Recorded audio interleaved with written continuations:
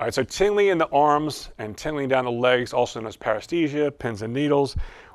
I hope you never experienced. I've experienced this from multiple injuries, in particular when I had my football injury, and the shooting and the burning pain down the legs were just terrible. I do also sometimes get it in the arms if I sleep funny because of an old neck injury also.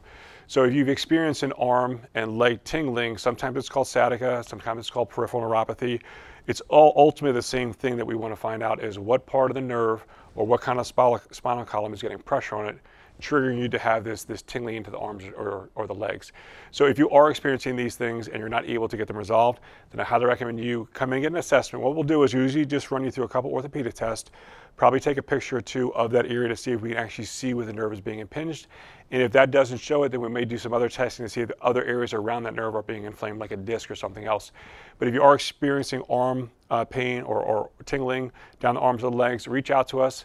Set up a consultation with one of our experts, and we'll be more than happy to sit down and see exactly what the issue is and then what we could do to fix it. And if we can't fix it, then we can refer you to somebody who can.